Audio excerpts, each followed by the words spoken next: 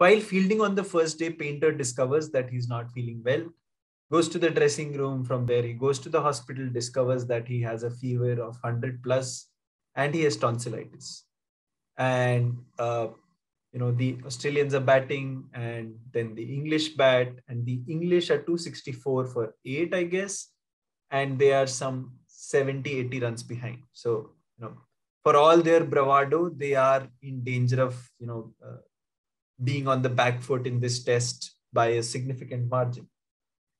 And suddenly Paynter comes out to bat.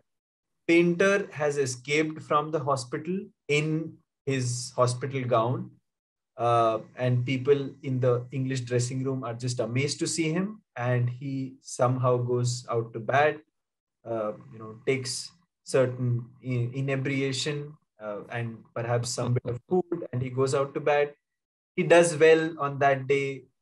The play ends, stumps are called, and goes out to bat again the next day, puts on a decent partnership. From England being in a position of, trailing by 70, 80 runs, he puts them in the position of a lead, and then goes back to the hospital after fielding for some time in the Australian third innings because he just can't take it.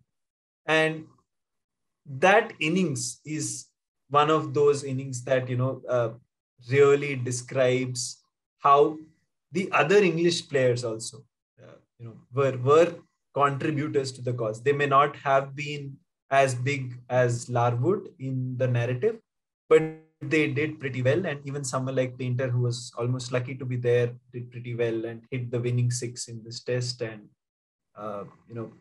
there's Jardine actually goes to meet him in the hospital on the rest day.